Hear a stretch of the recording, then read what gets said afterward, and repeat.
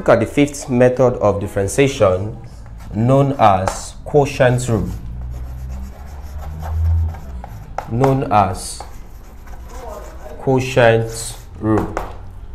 Alright, first things first, what's a quotient? A quotient is simply the result of division. So hence, quotient rule is used whenever I have two terms dividing each other. For instance, if I'm having 4 all over 2 here, this gives you 2. So 2 becomes the quotient of 4 and 2 under division. So we use quotient rule whenever I have two functions dividing themselves.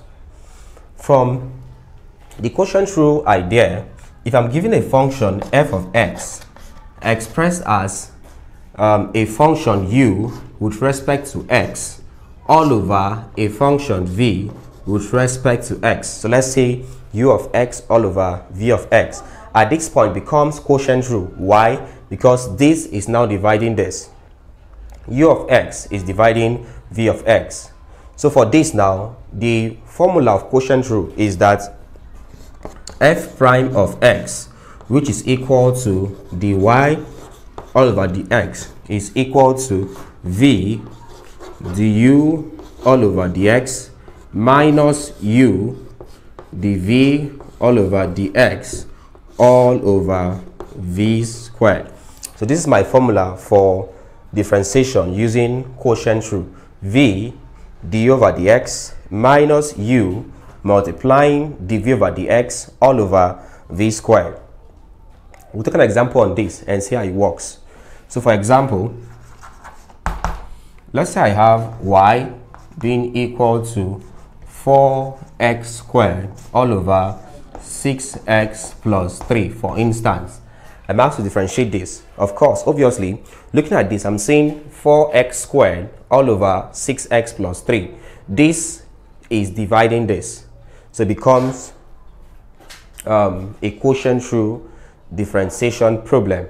So how do you solve this? First of all, we say let u be equal to the numerator here, that's 4x squared. Next up, differentiate u with respect to x. If I differentiate u with respect to x, I will have du all over dx. This is now equal to, if I differentiate this, I'm having 8x. Next up, I will say let v be equal to my denominator here, and that's equal to 6x plus 3. If I differentiate this, I will have that dv all over dx is equal to, this gives you 6. And of course, constant is 0, so it's off. From here now, I will recall the product rule, the quotient rule formula. Recall that dy over dx is equal to v du over dx minus u dv all over dx all over v squared. At this point, I'll substitute values. This is now equal to v.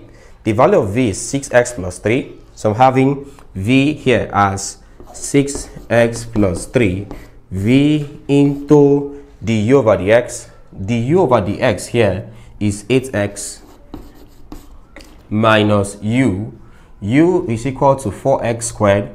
I'm having 4x squared into dv over dx. dv over dx here is 6. I'm having 6 here all over v squared. V is 6x plus 3 all squared. So I'm having this substitution. If I work on this, this is now equal to I'm having 6x times 8x. That gives me 48x squared plus 3 times 8x gives you 24x. Next up, minus 4 times 6 gives you minus 24x squared. Alright, so all over, I'm having this as 6x plus 3 all squared. This is now equal to, if I take like terms, I'm having 48. This is x squared. this is x squared. So that means they can subtract each other.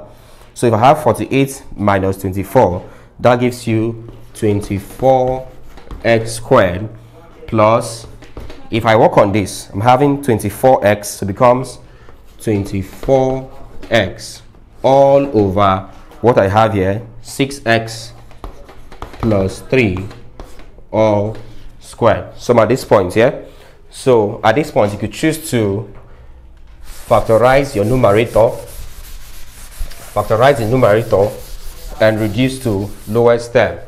So if I factorize this now, factorizing,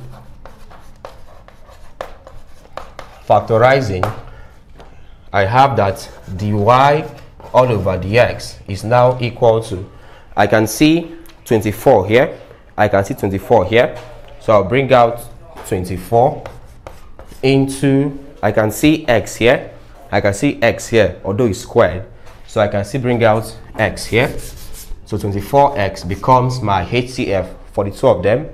If I divide 24x squared by 24x, I'm left with x here plus, if I divide 24x by 24x, it gives me 1 all over, bring in the denominator there to become 6x plus 3 all squared. At this point, this becomes the answer to that question using quotient rule.